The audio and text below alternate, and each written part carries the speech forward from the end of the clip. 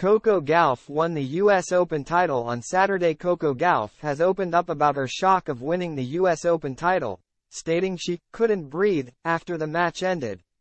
Gauff defeated the current world No. 1 Aryna Sabalenka 2-6, 6-3, 6-2 on Saturday, to become the highest-ranked American woman in tennis at number 3.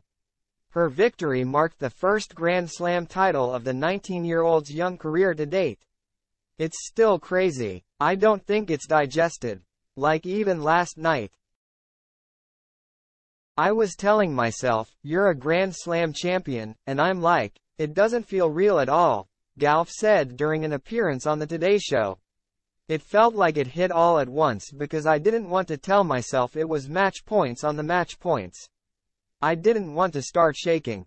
So when it happened and it finally, then it was over. So I was a little bit shocked and I couldn't breathe either. Gauff's victory was also a significant moment for U.S. tennis,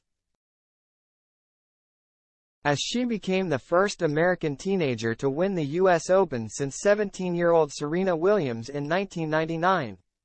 Gauff is also the first American woman to win since Sloane Stephens in 2017. Gauff has been a record-breaking player since she was just 10 years old, when she won the USTA Clay Court National 12-under title, becoming the youngest champion in history.